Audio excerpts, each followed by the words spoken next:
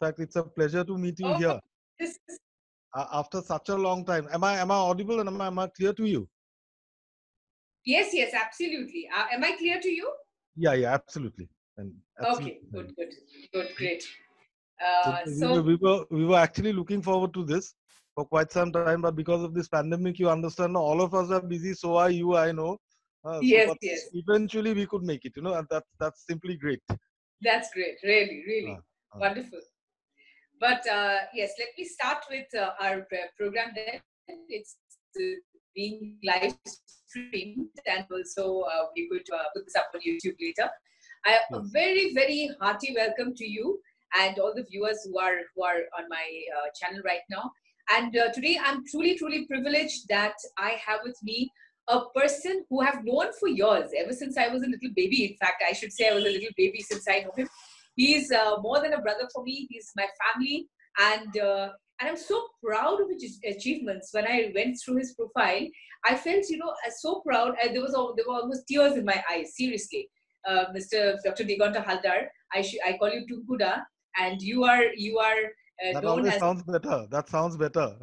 That sounds better, but let's be formal because this I is going to be understand. I formal. understand. This is going to be a formal program. So, uh, yes, it's absolutely a pleasure that you are here. I'm privileged to actually be speaking to you after so many years, and I though we spoke in between, but then again, it's a privilege because you're the principal of one of the premier schools, premier institutes of the city, and that is why you are here today. And I have been wanting to speak to you because you have so many feathers in your cap, and then you are now holding the position of a premier institute in the city. So I would like to know your views. But before that, I would like to read out your profile, which is absolutely marvelous. I've been wanting to read this. I've been very excited about today evening and wanting to read out Dr. Diganta Haldar's profile.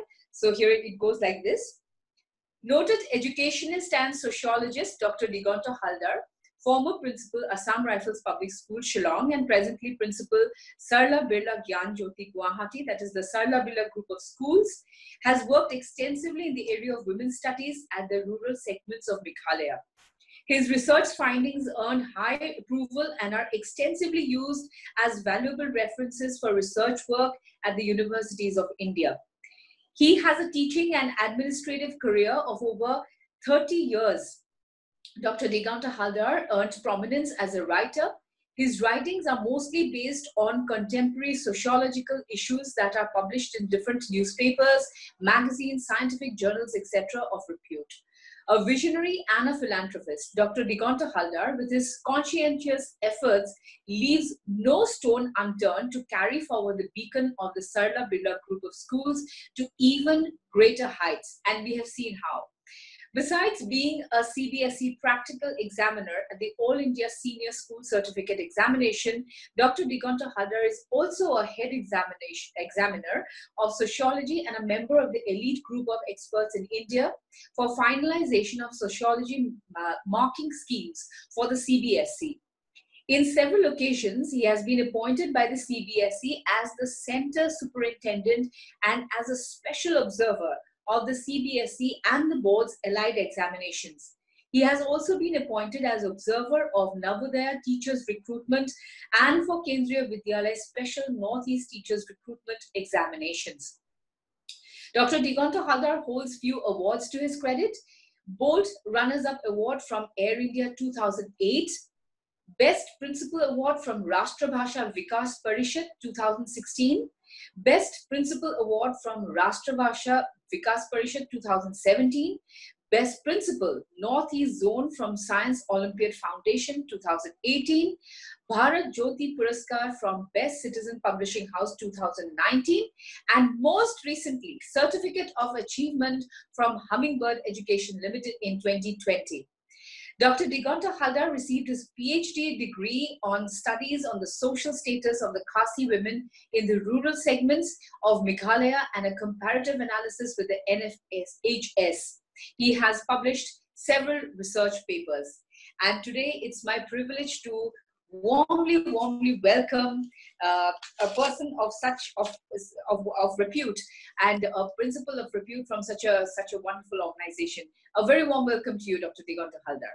Thank you so much. And thank you so much for giving me the privilege of being here with you. It's always nice to be with an intellectual like you as well. Thank you so much. Thank you, Dr. Diganta Haldar. So we will start off with our conversation. We will start off with. I've got a couple of questions that I want to ask you, and I'm sure you're going to answer this to perfection. How is the pandemic bringing change for the Indian education system? We've seen that the education system has gone through a real turmoil during this time. And how do you think the pandemic has brought about a change in the education system? Now, you see, ma'am, coming from such a vibrant school, the moment you step inside Sarla Birla Gyan Jyoti, you just see life. And that is number one, which is absolutely, absolutely missing today. It's all reduced to mere teaching, learning, and that's all about it. Sports, extracurricular, all these activities, and they've just vanished from nowhere. We are extremely sad that in our lifetime we had to come across a situation as this. I personally feel this pandemic has really destroyed the moral of our children, and it is we who are responsible, our generation, which is responsible, which has given this to them. Of course, our children are trying their level best. We are trying our level best to keep up our morals high. But beyond everything, ultimately, there are certain elements which children get to learn in school when they are in school physically. Things like teamwork, it's absolutely not there now. Each is left to his or her own. Then again, coming to maybe, yes, critical thinking, it has stopped. There have been so many effects. As we progress on with our conversation, I'll be opening up more things that come to my mind, things that we are experiencing now. Sorry to say, uh, things are not in a very good shape. In fact, this pandemic has caused more harm than good to the children. And that's a very sad thing, because I've seen the vibrancy in your school. I had Yes, the opportunity and I had the yes, privilege of yes, visiting your school. It's a vibrant school, yes, and yes, you work as a team with your teachers, with your students. They are on their toes all the time, and I'm sure they must be really missing those wonderful times in your school, because they your are. school is No doubt. known for its vibrancy. It is known for And its that's what, vibrancy, right? that's what. So what are the challenges faced by the educational institutions in imparting quality education during the pandemic? First and foremost, the most important that has happened is that we are facing difficulties as far as connectivity is concerned. Now Okay, we are switching between different apps. Today on Monday, if it is Google Meet, tomorrow we are trying out on Zoom. Day after tomorrow, if not anything, we are trying out something on WhatsApp. Since we even none of us were prepared for this situation, and I really don't think that our country is still prepared enough right. on any account to face such a situation. So this is the major hurdle that not only our school, most of the schools which are devotedly into online education, they are facing this. This is a major hurdle. Our classes, although try as we might, but then there are problems that are coming in while taking classes. The consistency of classes are suffering setbacks. But yes, of course, we are trying our best to make up whatever losses we are incurring in the process of taking our classes. Then again, as far as uh, controlling the children, I mean, inculcating discipline in them, as long as you don't have one-to-one interaction inside a classroom, ma'am, it's extremely difficult. There could be a lot of things which could be told to them online, but if you don't get the child near you, ultimately Mm, it's not really done. I'll be very open and frank here. right. Whatever are the hurdles we are facing, I'm telling you very frankly, someone, maybe some other person in my place would rather say that no, everything's going on fine. Things are going on fine because of our efforts, because of the efforts of the children. But then these are the hurdles that we are certainly facing. There's no doubt about that. And you are one principal who is very close to the students. I have seen that even during when I visited your program. I've seen children I running to am. you, and you're I very close. I So am missing that them. is, I They think are that is missing the me. reason You why know, you must be missing your students. That is one reason. absolutely, absolutely. You And must be and and and something which is already to your knowledge, I stay on campus, and what a campus I'm living in now sans the children. I just cannot explain this. that is sad. And Very then this brings another thing in my mind. Since you've told me that the question that you asked me, we when we talk about children with special abilities, these Right. are children, probably they are also suffering a bit. This is Mm-hmm. another problem that we are facing. We are not really being able to reach up to them to the extent to which we should have, or rather we do when the school is on. Dr. Haldar, how are you, addressing these challenges? You are saying that you're facing a lot of these challenges. You don't have these children. You're not having a one-to-one interaction with them. And then, there are so many problems. In fact, the pandemic has brought a whole lot of problems with it. So how are you, as the head of an institute, how are you, addressing these challenges? First and foremost, the best thing that we could do is we could get near them with more and more innovations. That's the Oh, only way that you can exercise your entire gray matter inside, and take out the best in you, which our teachers are doing, and try to make things almost like life learning. It's almost like that. So we keep interacting with the children, children who have special needs. We are regularly in touch with them. Most importantly, our school, I'll tell you something, when we began with this online approach, we decided to not to experiment too much. We decided to give them an easy flow. What we thought is that let's not begin with something called Zoom, which was 3 months back, which was almost like rocket science. Today it's right. very common, but then Mhm. that's why we thought, let us give the children a platform which would make things easy for them. And therefore, probably we were the only school. We began across the board. We began using, taking classes using WhatsApp. WhatsApp was a tremendous success. And then finally we realized that now it's time that we explored more once the children had the hang on things. And we found that the children are almost, kind of a real life situation had already been built between the teachers, although things were being done online.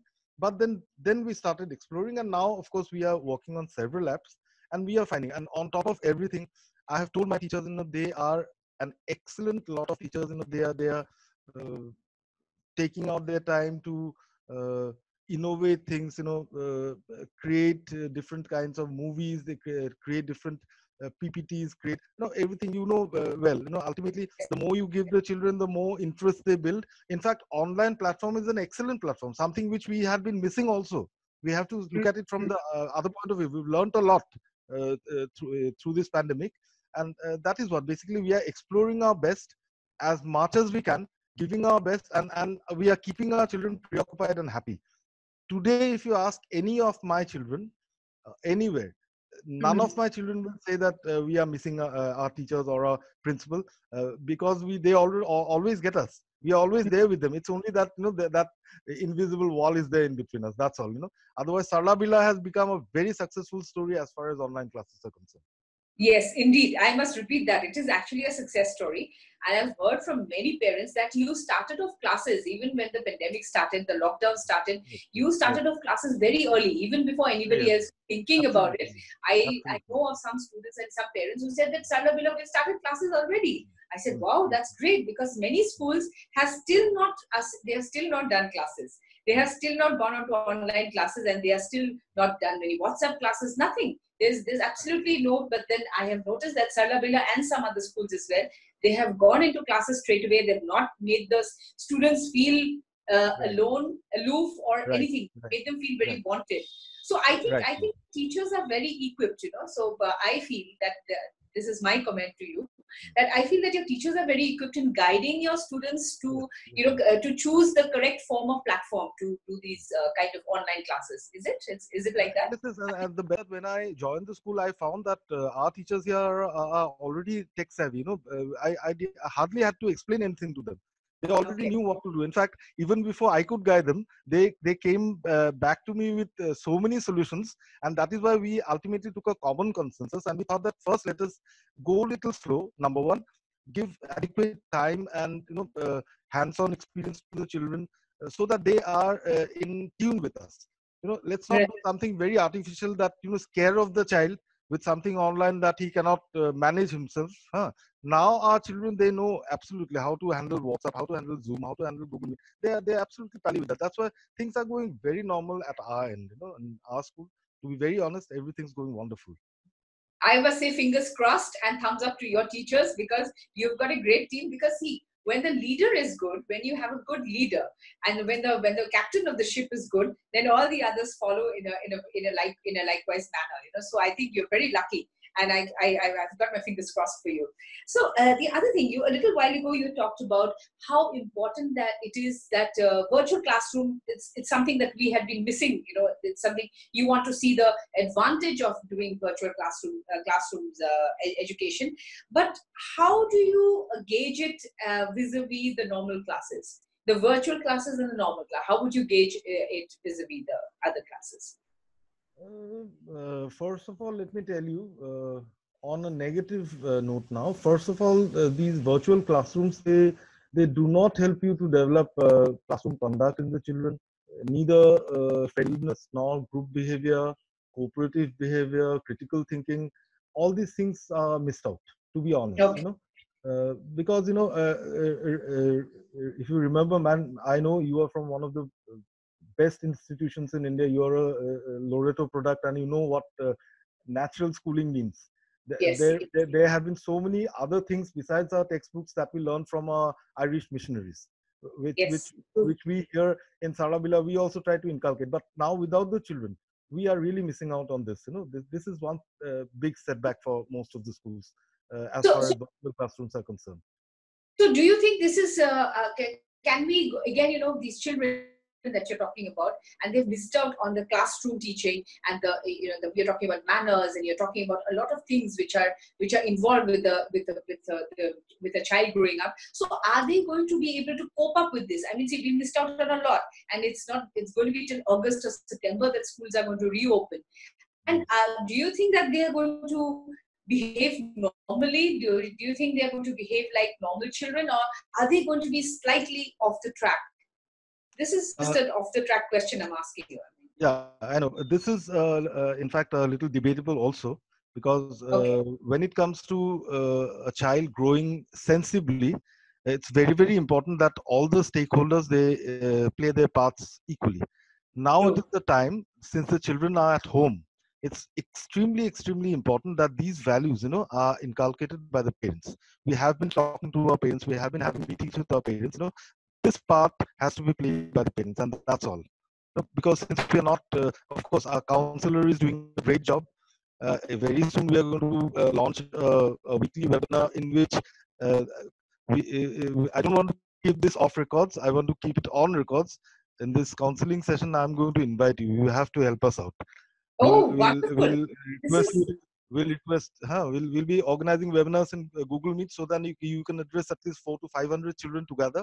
So from our side, this wonderful. is the way we are doing. But parents certainly they do have to pitch in now to teach values and these things to the children. It's very, very important. And let's look at it from another point of. The parents have got a scope now. In fact, the parents are Okay. getting their children 24/7, which our parents never got us like that. In fact, till Yes, true. recently, the parents would never get the children. And if somebody would come and tell me, sir, my child is not studying things in school, now probably it's my turn to ask the parent, why isn't the child learning now? Let's Okay. take it on that account. It's important now the parents pitch in and they try out their best on this now. Right. So are you also having special webinars for counseling parents? Because I have seen Yeah, many we are going schools to. Yeah, that yeah, are doing that.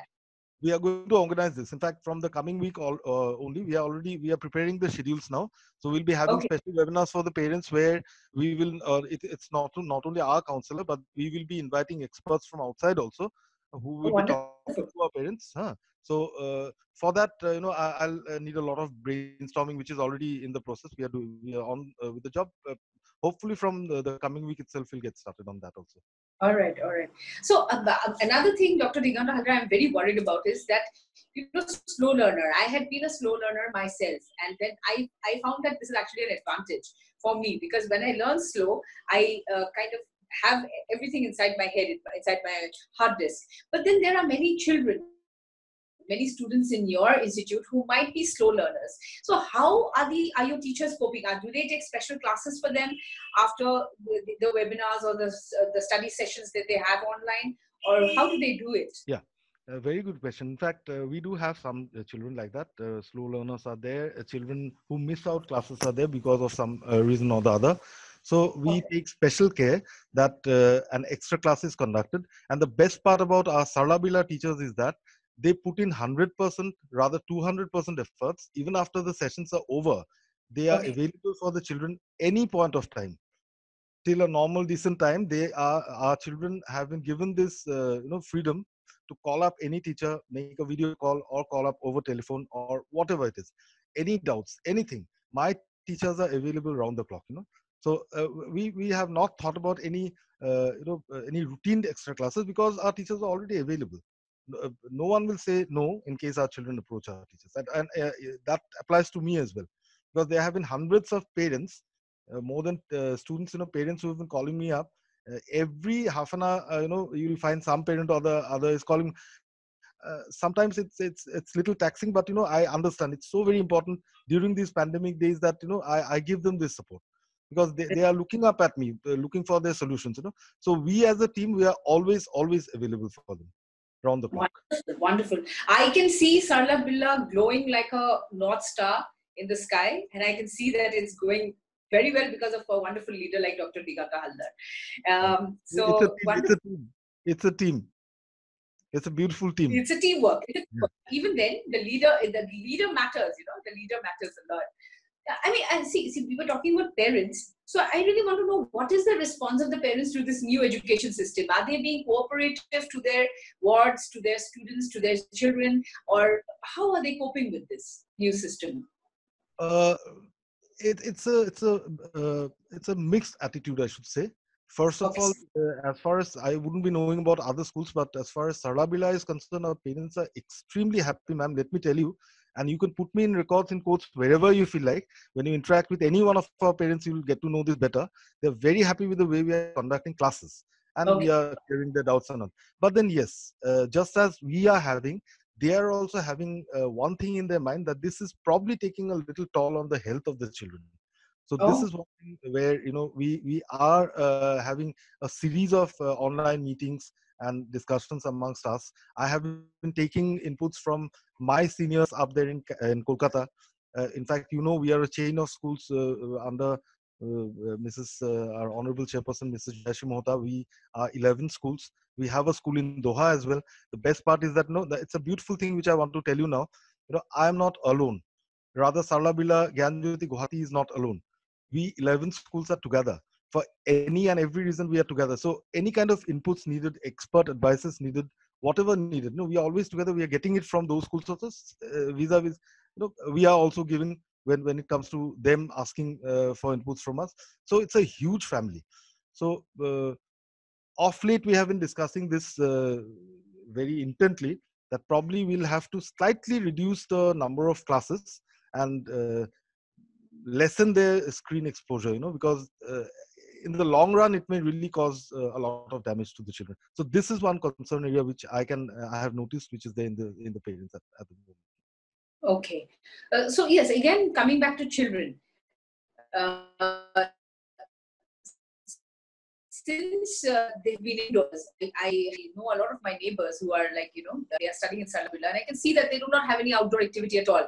And you have a huge playground. I've seen the playground that you have and the kind of activities you have for children. You promote music, you promote sports, you promote acting, and you promote the whole world of activities of creativity to them. Right, right. Now, these children are inside and they have not been able to do a lot of things, and it must be taking a toll on them. So do you have counseling sessions for them once in a while that it's Yes, okay, we're fine, we're going to get over this? And do you have these sessions? yes, absolutely. We do have calls coming in very often from parents who find their children a little disturbed at times, a little depressed at times, because you understand, I very well understand, a child of just about 13, 14, 15 years of age. For Right, how long, ma'am? You just imagine, we have almost imprisoned them in a way. right. That's how things are going on. They have been caged. So it is bound to happen, and our counselor's role is very important. I think she's more important now than our teachers. And Mrs. Gitashri Bottamuli, she also Mhm. happens to be, I'll just put this in records. Of late, the government has incorporated a system in which I think they have included about 220 or 10 health officials including doctors, psychiatrists, counselors, and all that. Our counselor, ma'am, has also been selected to be a part of that. So she's a great counselor, and she really addresses to the requirements of the children whenever required. Even at the middle of the night, there are records where children called her up, and they find her extremely close. They have been always finding her a very approachable person. That's why they don't, they at anything comes to them, and first thing they think that best thing is to talk to ma'am. And but then what I was just telling you, what we thought of now, we will also be going ahead with. We'll be expanding our horizon of counseling now, even beyond one-to-one counseling. I think it's high time that from next week, as I told you, we'll be opening these webinars where we will Okay. bring in experts from outside also, so that Mhm. apart from the normal usual problems connected to pandemic now, there would be other issues which could also be addressed, and children, they may have so many questions in their minds now, even things related to their career, related to what happens after this. See, as on day today, CBSE has declared, what has happened. They said that we will not conduct exams any further. So the children, I have a couple of parents who called me up, and they just don't know what to do now, whether or not to accept this, that their children, those marks according to the parameters that CBSE sets, which will be given away from the schools, whether that would be better, or rather to sit for the exams again when they will be conducted. So these queries are also there in the minds of children. There are hundreds of queries, which is why we need experts, and which we are going to do very soon. From the coming week, we are going to address this absolutely. Okay, that's a wonderful thing. In fact, I must say, if Dr. Gitashri is Dr. Gitashri, right? If Yes. she's watching this program, I must No, applaud you for doing such a wonderful work. Your principal has said such highly about you, and we must have this opportunity to meet you sometimes, actually, ma'am. Please. definitely, definitely. Dr. Haldar, the other thing I wanted to speak is that recently I've been reading a lot of news about where these rural areas, this is not from your school. I'm just talking about situations where young people have committed suicide because they have not been able to live up to, the virtual, the reality that is happening. They have been wanting to do their studies through virtual medium, but because of the digital divide, the kind of connections that they have, it's very poor. And that is one reason. As recently, there's been a child who has, committed suicide because he could not attend his study. So how do you think, what is your opinion about this? What is your take on this? I personally feel, see, I have nothing more to add, since you've already told what is happening and people are aware of this. I can just about give you one effective solution in this, in which the government certainly has to pitch in, the Department of Education has to pitch in, or for that matter, if other departments also have to, like Department of Telecommunication and all that. It is very important that we create some dedicated channels in television, where Right. experts can be roped in, where they can give their lectures, and these lectures can be shown to the children. Okay, Mhm. this is one area which I feel, it's almost been more than 3-4 months now, and if we talk about India, it's almost close to a year now that we are suffering this pandemic, and till date I have not seen many of these dedicated channels meant for the children. So I think even in the remotest of areas, ma'am, you get to see television. Yeah. That's commonplace now. So we are, I think it's underexploited. It's very important that we use this gadget now, television now, and explore it. It is very important that we explore this area now, and a lot of problems can be reduced, if we begin exploring television now. True. I think that's a wonderful thing you've said. I think these dedicated channels, I've seen in the past also, Doordarshan used to carry a lot of these Yes. things, and we used to sit in front of the television. We used to watch Right. those science Yes, programs, yes, to watch yes, those yes, different programs on television, and which used to be yes, yes, given yes. by different professors, Uh, teachers, uh, and we used to love those. We used to mm, garner a lot of knowledge. I think it's very important. That's a very important thing you've said. So as we move towards at the end of our program, I would like to ask you, what is it going to be like post-pandemic? This is a question I'm very keen on asking educationists to leaders of education. What is it going to be? What is education scene going to be like after the pandemic? it is going to be very positive, Okay. extremely positive, because now, as I had already mentioned, ma'am, we have learned something new apart from something which we already knew. So now it's going to be a blend of both. Once the schools open, sky is the limit now. And I can well imagine to which extent our teachers will go once they get the children for themselves also, and at the same time they get the children after they go back home also. So it's going to be a paradise, and we are really, really looking forward to this. Wonderful, wonderful. It could be a blend. And It could be a blend between both. yes, such a positive way of seeing this whole thing. I mean, this is wonderful. Dr. Haldar, it has been a pleasure talking to you. I'd like to salute your institute. First, I'd like to salute you for taking on this pandemic so positively, for working with your team consistently and working on your children consistently, giving them the kind of counseling and the kind of support that they need, the parents as well. And it has been a pleasure because meeting a leader like this, meeting a leader of education like this, is in fact a privilege for us. Because there are very few dreamers and visionaries in education that we get to meet every day, and you are one of them. And thank you so much for accepting my invitation to come onto my channel and speak to me. And I'm sure there'll be a lot of people watching it. They're right now watching your program. They're watching you speaking, and they're going to be really, really, really so happy about the kind of things that you have said, the kind of positive things you have said. I would like to salute your institute, your group of institutes. They're all working as a team, and teamwork is what is going to get us ahead. And that is what you have shown. Thank you so much. It's been a real, real pleasure. Thank you, Dr. Diganta Haldar. Yes, Thank you. but with folded hands, let me thank you also, because we are also human beings, and at the end of the day, we need such people like you to come and motivate us. Because unless people like you hold our hands, it's a very difficult journey. And I'm so thankful that you have asked me to talk to you. And please be with us all the time. And as I told you, my request, I'm putting this on records. I'm sending across an invitation very soon as soon as we begin our webinar, because our teachers and our children will love to talk to you and gain from you immensely. It'll be my pleasure. It'll be my pleasure. Absolute pleasure. Thank you very much. Thank you. Thank you.